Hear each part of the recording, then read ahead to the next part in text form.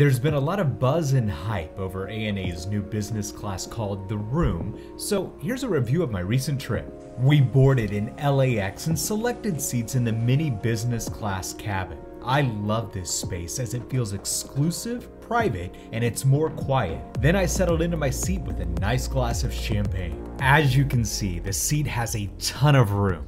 There's plenty of storage space and an incredible amount of room to stretch out and just relax. If you want a seat against the window, you're going to be riding backwards, but you'll even have more privacy since you're not next to the aisle. After takeoff, the cabin crew came around with a drink and meal service. The food was good and they offered a nice selection of wines and drinks. What makes ANA's The Room pleasant is the amount of privacy. 2 button clicks and your semi-private doors close into a mini room all to yourself. The other great part is that you don't feel confined.